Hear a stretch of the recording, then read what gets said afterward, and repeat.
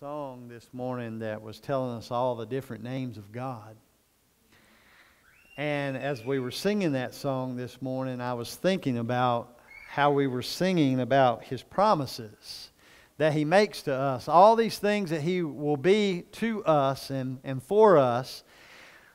And everything that we sung about and everything that we read about Him being that for us, there is a proposition there. And it's always Him saying, if you keep my commandments, if you act on my commandments, if you put in to motion the things that I am asking you to do, then I will be this for you. And there's times in our life where we don't have the strength to be anything other than just His, right? You ever been there before where you didn't have the strength to be anything but just His? And I like that as we sung and we worshiped this morning together, talking about the names of God or the names of Jesus, that it brought to our minds what He wants to be for us. So this morning, before I preach this message, as we have this fresh on our mind, we got just a short snippet that we're going to play for you. And we want you to understand that not everybody knows what you know. And we need to let this sink into our hearts and into our minds as we have just stood and worshiped together with love, knowing that we have an Almighty Father that loves us and cares about us, that there are people that don't yet recognize that. So let's watch this together before we preach.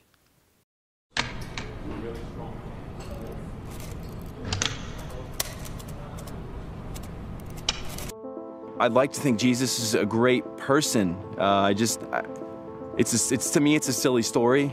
耶稣是神的儿子，他同时也是真神。 Jesus was the shepherd who basically was the leader of the pack and told people what to do. He would probably be the guy that I walked by and thought he was a homeless bum and ignored him, honestly. I'm sure that he would be saying something really profound, and I'm afraid I might be ignoring it. I don't necessarily believe that any one person is God. I don't think that Jesus may have been God. However, I do believe that we all have divinity within us. I'm just trying to do the best I can down here. I believe that the teachings of Jesus, they ring true to me. It makes sense to live that way, to love people instead of hate people, to look out for your fellow man instead of always trying to beat him down.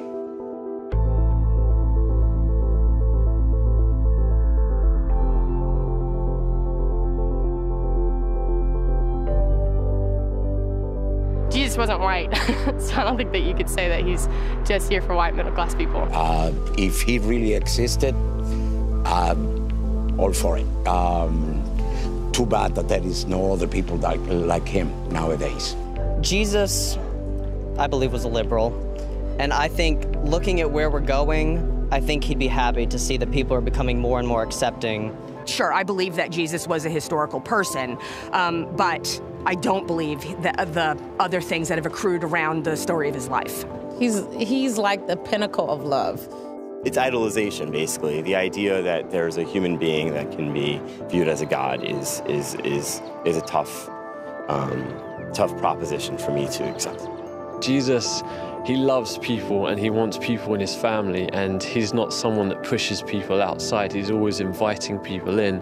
Si Jesus ay anak ng Diyos na namatay para sa atin, para tubusin tayo sa mga kasalanan at para makarating tayo sa langit. I think I grow more curious about that every day, and how I can be a better person, maybe by following his teachings, and maybe it will be a fit for me, and maybe it won't. But I have a lifetime to figure that out.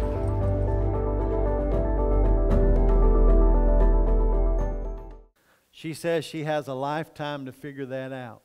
How many of us know if we're going to live tomorrow? So here's why I want to share with you this morning, and this is true from my heart to yours. Oh yes, dismissed the children's church. Got carried away. As they are going out, I want you to listen to me. what we have done today, this thing that we called coming to church,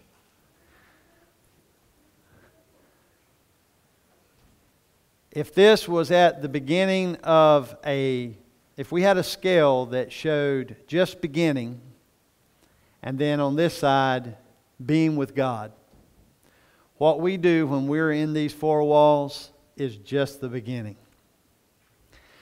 What we do, this thing we call coming to church, if this cannot be the highest point of our worship every week.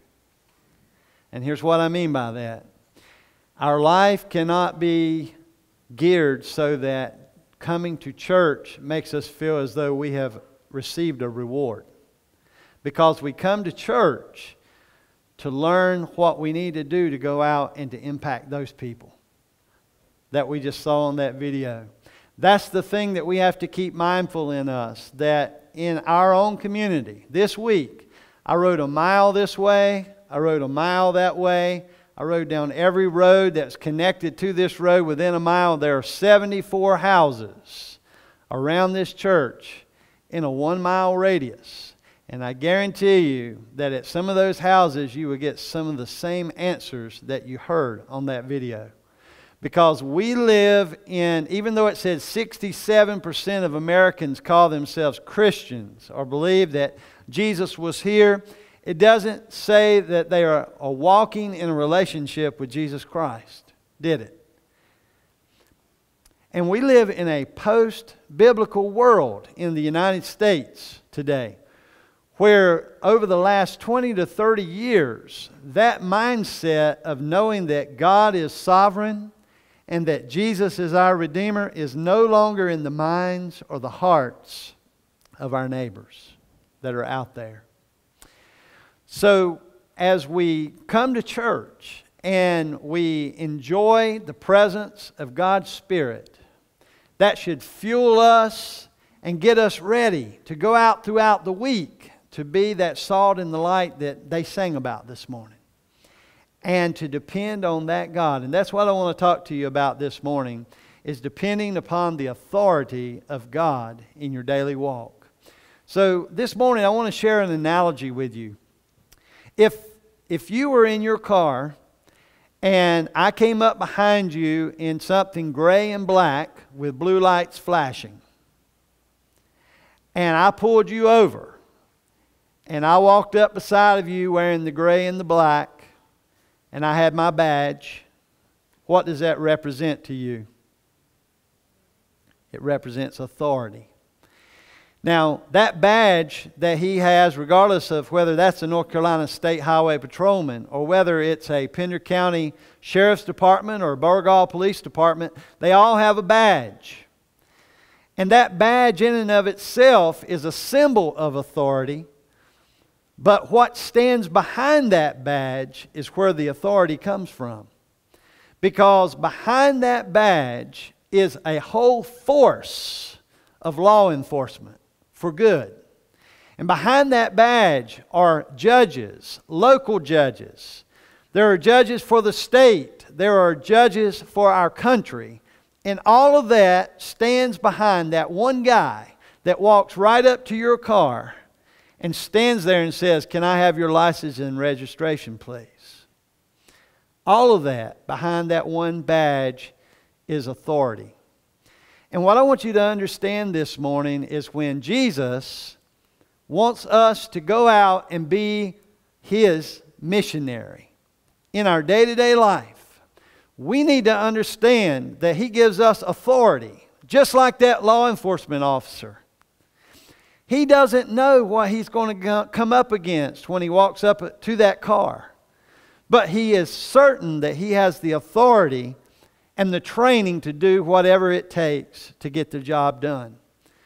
This morning, do you understand that you have the authority?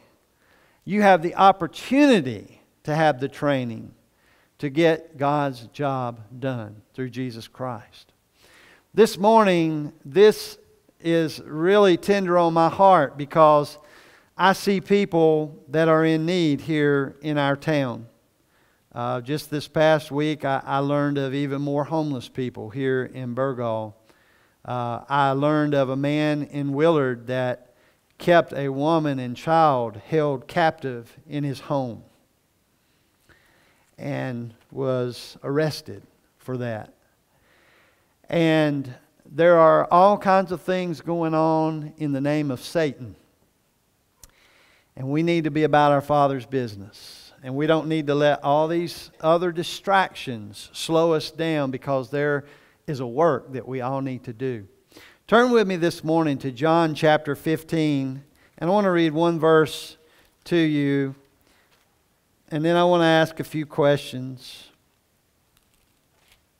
This is a very important verse. And this verse starts to tell us about a relationship that Jesus has with His disciples, but He also offers that relationship to us as believers as well.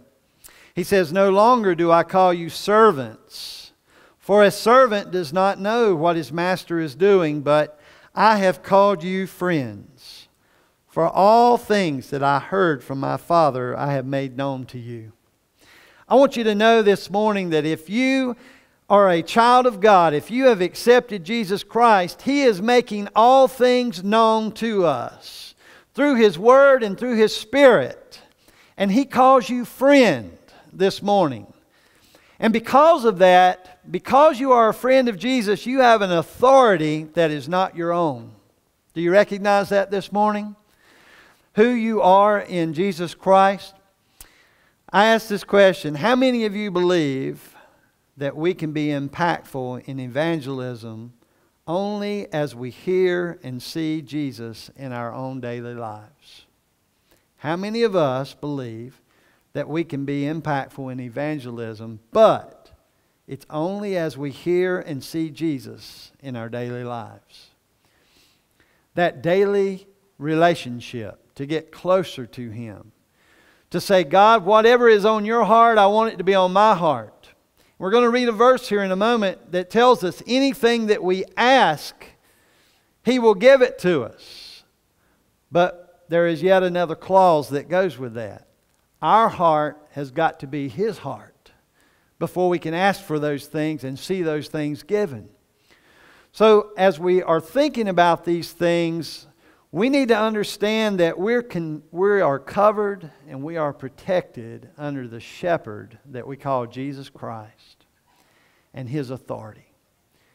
So let's bow our heads and let's ask God to let that sink into us this morning. Lord Jesus, as we have come this morning and we have had the opportunity to worship You, Lord, to begin to understand who You are in song. Now, Lord, You give us the opportunity to understand who You are in Your Word.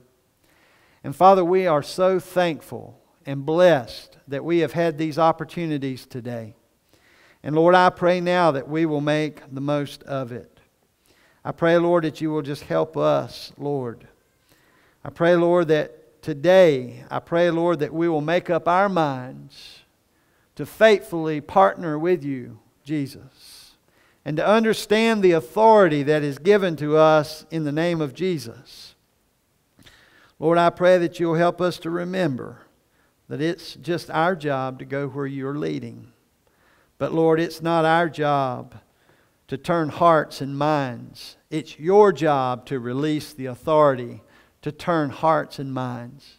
It's just for us to go and be what You're asking us to be.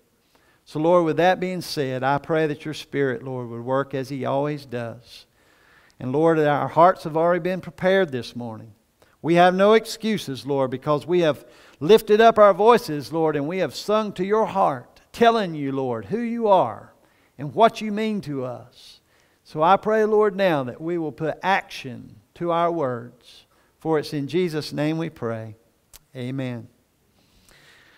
Here in John chapter 15, I want to share verses 7 and 8 with you, because we have been studying this a lot around this church. It's Jesus talking about Him being, God being the vine dresser. And He says, if you abide in Me and My words abide in you, you will ask what you desire and it shall be done for you. By this my Father is glorified, that you bear much fruit, so you will be my disciples. I want you to see this morning what that scripture says. It's talking about us bearing fruit. Now that means bearing fruit don't mean just coming to church. As I said, coming to church is just the beginning of that. This is where we come to say, Brother Chris, I sure am glad to see you today. I really appreciate what you do in that nursery, taking care of our kids, and I love you. If there's anything I can do for you, just let me know. I'm praying for you and your family, and I look forward to worshiping with you today. It's a place where we come and we encourage one another. It's a place where we come and we sing God's praises, but it's like a pep rally for Jesus to get ready for the week, to get ready for the war that comes at each and every one of us. Who in here is going through a war right now in some way in your life? Raise your hand. Be honest. A great deal of the people that are in here. Amen, brother. I see that hand out there in the foyer. The key to asking is knowing what to ask for. And here's what He does. He offers us a relationship this morning. He offers us teaching this morning. He offers us words of music this morning to know who He is so that we can draw near to His heart so our heart will be the same. And then, and only then, Rodney Garner, will we know what to ask for. We need that close relationship with Him to know what to ask for. You know, this morning we were sitting in Sunday school and there was a verse that was posed, and it comes from the book of Proverbs. And I love this verse because I've read it so many times and it is so true. But here in Proverbs chapter 3, verses 5 and 6, Brother Trevor brought up to us, it says, trust in the Lord with all your heart and lean not on whose understanding? Your own understanding. Here's what I want to tell you. There's been generation after generation of churches that have taught people how to try to be effective. Now let that sink in. There's been methods of how to do things prepared on how to be effective. Yet we still have people in our community that have answers like this. So let me ask you a question. How effective is the church? I mean, let's just be honest this morning. How effective are you? Because you're the church. How effective am I as the shepherd of the church? Because Scriptures tell us that if my heart is not God's heart, I can't be effective. Because I can't go out in the community and do things within my own power. Patsy, I can't go out there and just follow something that it says from a church website that this is how you do it. I've got to know my people. I've got to know my community. I've got to be prayed up. I've got to be worshiped up. I've got to know God's heart. And you have too. And we can't be trusting in our own understanding, because if we do, we're never going to do it God's way. We're never going to make that impact that Scripture is telling us about here. So turn with me this morning to the Gospel of Luke, and this is where the guts of our sermon come from this morning. And I want to share something about Jesus sending. Some Scriptures say 70, some say 72. And I want you to put yourself in the position of these people. These are people just like you. They have been walking with Jesus. They have been hearing His Word. And now Jesus is prepared them to go out before Him and to go into the towns that He's getting ready to go into, 2 by 2, and to speak to people. And there's a few things I want to bring out in this Scripture this morning that are beneficial to all of us. Look with me here in Luke chapter 10, verse 1 through 16. I want to read through and then I want to go back and I want to dissect a few of those verses. After these things, the Lord appointed 70 others also, and sent them 2 by 2 before His face into every city and place where He Himself was about to go. Then He said to them, the harvest truly is great. Folks, the harvest truly is great in Pender County. It is truly great in Burgaw. It is truly great 1 mile around this church. The harvest is truly great. But He says the laborers are few. Therefore, pray the Lord of the harvest to send out laborers into His harvest. Go your way. Behold, I send you out as lambs among wolves. Carry neither money bag, nor knapsack, nor sandals, and greet no one along the road. But whatever house you enter, first say, peace to this home. And if a son of peace is there, your peace will rest on it. If not, it will return to you. Can you imagine if we walked down the road today and we knocked on the door, we walked up and said, is this a house of peace? What kind of response we would get?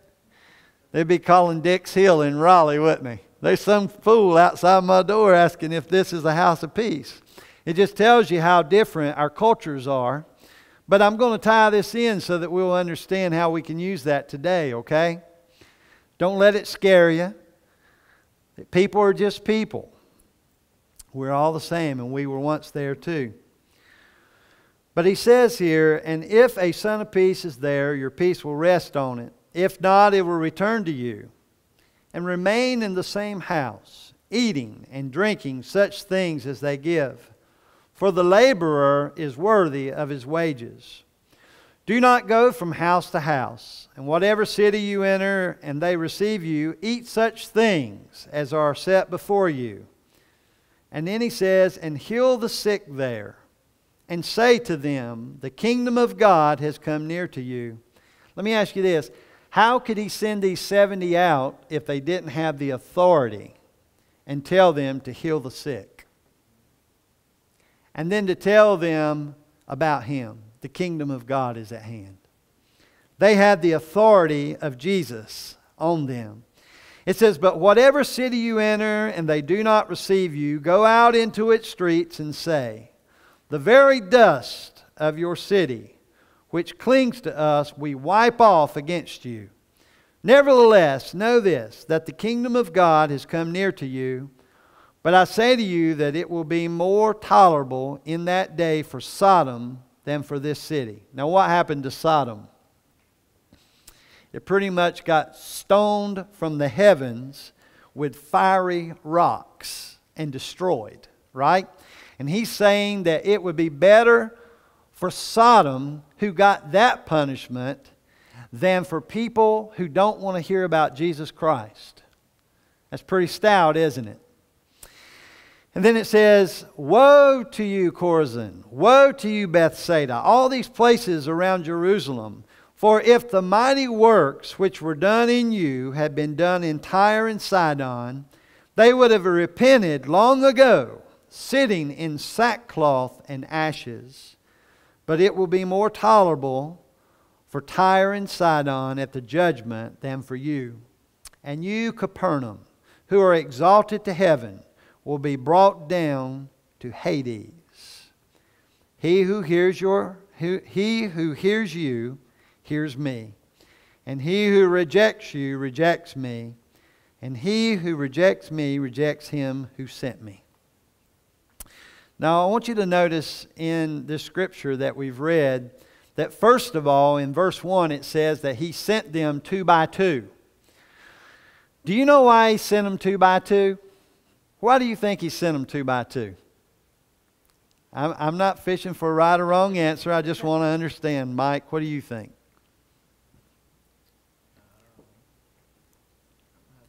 Let me ask you this. Did you come here to encourage us today? Absolutely. All right. Jesus knew in our human frailty that we're not on par every day. But He was still sending you out even if you didn't feel on par. And there's going to be days, George Curran, as you as my neighbor, that you're going to call me up and I'm not going to sound fired up. I'm going to sound plumb depressed. And then what your job is to say, you know what? Jesus gave us authority. Jesus loves you and me. There's a work to be done, brother. Don't bear the load, because Jesus bears the load for us. And you're going to encourage me. And I'm going to get up. And I'm going to walk forward. That's why Jesus sent them 2 by 2. 2 by 2. If you're the lone ranger in here, or the lone wolf that likes to do everything by yourself because you can't get along with no one else, you're not doing it God's way.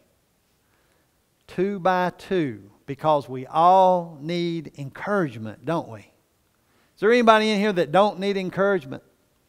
If you don't, you can leave right now. Because what we need to hear today is that Jesus is our power. He is our strength. He is our encourager. And He wants to be that for us. So if one was weak, the other one wasn't. He sent them out. You know, we remember in the story of Paul and Silas, they were sitting there in the jail cell, and we read the part about both of them singing. But they were there, 2 at a time, were they not? Why? To encourage one another. So we should be encouraging one another when we're at God's house and when we're not. Now look with me in verses 2 and 3 what it says. Then He said to them, the harvest truly is great, but the laborers are few. Therefore pray the Lord of the harvest to send laborers. The first thing that He asked them to do after He sent them 2 by 2 is to pray and then go out. One of our biggest downfalls is going at things wholehearted, thinking we're doing it God's way when we haven't prayed about it. And if we don't pray about it, how can we know? How can we be led by His Spirit on the way that we should go? We're all guilty of it. I'm guilty of it. Of not praying about things in my life, but here specifically, pray before you go out and you greet these people. Then in verse 4, he says this. He says, don't fend for yourselves and don't use your own means. Don't take a money bag. Don't take clothes. Don't greet somebody on the road and start telling them about what you're doing. Go where I'm sending you like a sheep amongst the wolves. Make yourself vulnerable. Boy, that is a hard thing right there, isn't it? How many of us in here like to feel like we're in control? I can lift both hands to that one. How about you? How many of us in here want to feel like we just want to open up the door and say, I don't know what's going to happen, and I'm not going to think about it. I'm not going to even worry about it, and I'm not going to prepare myself for this. I see people smiling in here. I see some heads bobbing because people are going, that is just not the way that we live. But he says, make yourself vulnerable. Because why? You're in my authority, not under your own authority. I think that's one of the biggest things that the church has done wrong over the years. We've tried to reach people in our own authority instead of in Jesus Christ's authority. And because of that, we think we can just fly in and spend 10 minutes with somebody and say, you're saved, pat them on the back, never see them again, and we feel good about ourselves. And we count the numbers. Christianity went up in 2019. I really believe that that's something that we have room to work on as we move forward. And all I can be accountable for is this church and for you. So if you get tired of me saying that, that's just what the Lord has laid on my heart. If you're praying for me that I'll share with you what the Lord's laying on my heart, that's what He's laying on my heart. That we've been doing it wrong. And now it's time for us to start making it more human. making it the approach more simple, making it more personal. And that means I have to improve on that also. So we see here, as they're not fending for themselves, as they're not using their means, he says in verse 5 and 6 simply this. He says, go to them, and in layman's terms, if the person is peaceful and has a kind disposition, go into their home. Now, I know and you know that there are people that we encounter, even in church, that do not have a kind disposition. Right? I mean, I was sitting in a meeting about a week ago with our long-term recovery group, and this lady from Pender County Schools got up and she spoke about something, and somebody else in that room who stands in the same position that I stand in stood up and was as abrasive as could be toward someone who's trying to help a flooded family. And I thought to myself, how can this be? But that was this guy's personality. And when it was over with, I went and I sat down beside of her. And I said, you didn't say anything wrong. That's just who this guy is. And she says, well, he needs to work on his personality.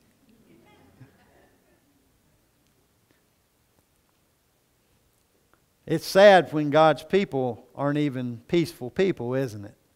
When we don't have a kind disposition toward one another. But if we can find a household that don't know Jesus, that welcomes us in with a kind disposition, we can infiltrate that house. And that's what we see in the Scripture. They went into a house. They made friends with the people. They ate their food. They stayed with them. They didn't move from house to house trying to gain things for themselves. They stood there and they became a part of the family. And when people figured out, Todd, that they wasn't much different, they started to listen to what Christians had to say. And as Christians talked about what was on God's heart with them, and they didn't criticize them and didn't run them down for who they were and what they were doing, and didn't pick out every little thing that they thought they were wrong about, they started to accept Jesus Christ. And that's going to be the same thing that we must do in loving people. But then in verse 7 and 8, he simply says that we need to remain, or we need to abide. Stay there. Invest time. Be me with them, because what you're saying are my words, and what they're hearing is my words. And if they are rejecting it, they're rejecting me. They're not rejecting you. Why do we as Christians stop telling people about Jesus? It's because we don't like rejection. But if we understand that we walk in His authority, and that the words that are coming out of our mouth are His words, they're not rejecting you. They're rejecting Him. And that's a sad thing, but it should allow you to keep going and doing what He's asking you to do, and not taking it personally. Now I want to close today by reading these other two scriptures quickly, and I want you just to listen. Here in Luke chapter 10, verses 17 through 20, these 70 returned. And listen to what it says about them. When they went and did it Jesus' way in His authority. Then the 70 returned with joy, saying, Lord, even the demons are subject to us in your name. And He said to them, I saw Satan fall like lightning from heaven. Behold, I give you the authority to trample on serpents and scorpions and all over the power of the enemy, and nothing shall by any means hurt you. Nevertheless, do not rejoice in this, that the spirits are subject to you, but rather rejoice because your name is written in heaven. Do you rejoice today because your name is written in the Lamb's Book of Life? Because that's what the Scripture says we should be rejoicing in. Yes, it is amazing when God uses us in a power that we don't have in our own. I mean, I would love to go to the hospital with you, Jason. and walk down the hallway and us lay hands on people and them just start rolling out of the hospital beds ready for discharge. Because you know that wouldn't be you. And I would know that's not me. We would know that's the power of God. But he says, don't get so wrapped up in what you can do with me or for me, but get joyful that your name is written in the Lamb's Book of Life. If we're joyful about that, we'll have a fire in us to want to do the other things that he's calling us to do. Whether it be singing, or whether it be a homeless ministry, whether it be teaching Sunday school, whether it be out giving people assistance in the neighborhood, no matter what it is. But lastly, I want to share this verse with you from the book of John, chapter 16, verse 8. Oh, we have such a wonderful Savior, don't we? And when He has come, He will convict the world of sin and of righteousness and of judgment of sin, because they do not believe in me.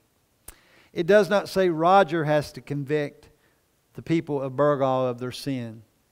Jesus will convict people of their sin. All I've got to do is be a part of people's lives that don't know Jesus. I simply ask you this as you stand with me this morning. God says in the Old Testament that I am, right? And if we think about Him saying I am, that means He is everything. Is God everything to you this morning? All right, so if He's everything to you and you're in a relationship with Him, then let me ask you this. Will you be? Simply that. Will you be? And you can put anything after that be that He's calling you to be. Because He's not going to ask us all to do the same things. He's not going to ask me to do something that He's asking Rick to do. He's just not. And Derek's going to do different things than what I do too. But will you allow Him to be whatever it is that He calls you to be in your life? And will you walk in His authority in your life, in your day-to-day life, as you encounter other people? You're not going to go live in someone else's house here in Burgaw. But you certainly can make friends with them. This week, well, let me just share. I came to this town in November. It'll be, well, actually, first time I preached was in August or September of 2014. I didn't know a soul down here. I was intimidated. Only people I knew was my deacons, the ones that were asking me if I would come and be the pastor here. But as I started to go out into this community and I started to meet people, and I know a lot more people in this community than what's in this church house right now, that either go to church elsewhere or they don't go to church, period. But as I started to be in their life and started to try to interject Jesus Christ in their life, I saw some interesting things start to happen. They wanted to be with me. It wasn't that I just wanted to be with them. And there's a particular person that I have been talking to and sharing Jesus with, and I've invited to church. And I want you to know that I praise Jesus that this week He asked me to go have lunch with Him at Mima's Chicken and Barbecue. It's taken about 3 years of me seeing this person once a week. Where do you go once a week that you talk to somebody that's not a part of your family, that's not a part of your church, that's not a part of what you think church is? And how can you be Jesus in that person's life? So this morning I'm going to ask you guys to come back, and if you'll just play something for me as we contemplate, will you be this person, like the 70 that Jesus sent out, will you realize that it's not in your authority, but it's in His authority? And will you let Him use you for His plans and for His purposes? So that, Wendy, when you ask something, that it would be in His name and in His heart, and then you would see it happen. And it would build your faith and make you want to go another day as one of His 70. Will you simply be this morning? What's keeping you from going out to these 74 houses over the next couple Sunday nights? What's keeping you from talking to that person at the restaurant that you see every week, the person at the bank, the person that you drop your kids off at school with? I mean, for goodness sakes, you drop the most precious cargo you have in your life off with this person that you don't even know whether they're a Christian or not. And you let them walk your children into the schoolhouse. Don't you think it would be worth it to find out who they are and what they believe? And whether they love the same Jesus that you love? Wow, if we think about it that way, it becomes very important to us, doesn't it? Very personal. So this morning, we all should be around the altar, because there's times when we just don't want to be. There's times when we know we should be, but will you be? I promise if you come and you ask God to help you be, you won't be up here alone. It'll be like a dam breaking. There'll be one that'll come, and then there'll be another one that'll come. See, here comes one. There's a hole in the dam, folks. Will you be for your Lord and Savior? Because you're the only one that's keeping Him from being that in your life. He's wanting to give you authority to walk out what it is that's His plans and purposes. And another comes, and another comes.